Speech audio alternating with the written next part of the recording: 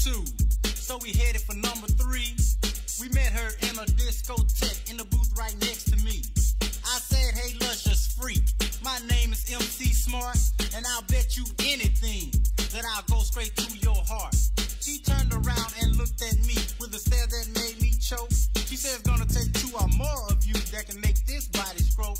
So I called those other 2 fellas and said this girl's a joke. But when we all finished, we were all tired out of doing the daddy long stroke. Daddy long stroke. Daddy long stroke. Daddy long stroke. Well, here's the final adventure of this famous long stroke crew. We met this sweet young lady who said she had nothing to do. So we all asked for her hand and then took her around the way. We rocked this freak all through the night and had for the very next day.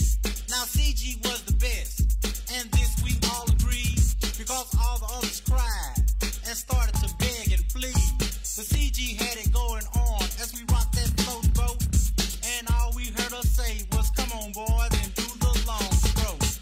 I read about now my name, all my homeboys out there that's long stroking. You got Mr. Big, Big Daddy Kane himself long stroking. My homeboy Uncle Jam, long stroking.